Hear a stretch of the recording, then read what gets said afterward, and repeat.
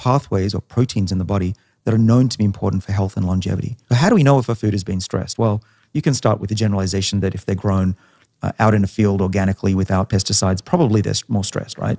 Just remember, if your food is stressed, then you get the benefits. Stress your food so you don't have to. And so what we focus on are plants that are full of color. So try to eat bright red and purple, dark green colored vegetables, because those are the ones that have these polyphenols that can turn on the body's defenses.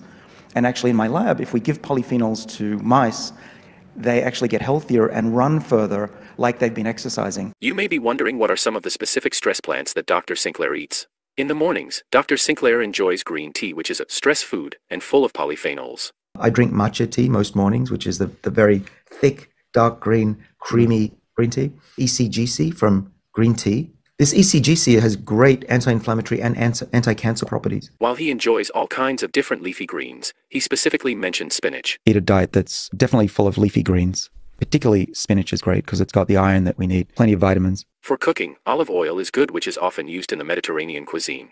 A lot of olive oil with oleic acid, which activates sirtuins as well. The Mediterranean diet is the one that I think is likely to be the easiest to do in the Western world and to have the biggest bang for the buck. For those who would find the completely vegetarian diet difficult to try, Dr. Sinclair mentions that the Mediterranean diet or Okinawan diet is a good alternative, which he has practiced for decades before turning to exclusively plant-based diet.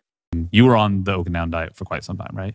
Yeah, I was. It's mostly carbohydrate, so there's a fair amount of rice, but probably could have done better with a bit of brown rice. White rice sends your glucose through the roof. Right. But mostly what I was eating were Chinese or Japanese vegetables that I could get at the local market. So they're organic, fresh, green, full of vitamins, and soy. Mostly it was that. It was a plant-based, soy-based diet with a little bit of fish. There are 3 supplements that Dr. Sinclair is often quoted to take. Before we look at it in detail, please note that Dr. Sinclair does not recommend any, and he is not endorsing any brand. He does not sell any supplements.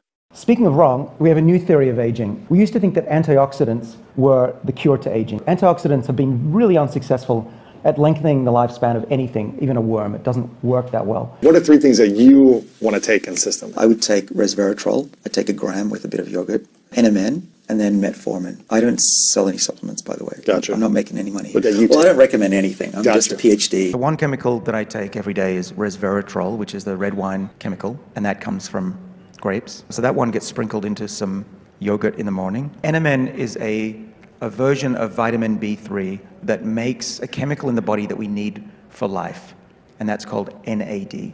And as we get older, we make less and less of this. And without NAD, these sirtuins that we discovered, slow aging, remember the genes that we discovered? They don't work without a lot of NAD. So as we get older, our defenses decline,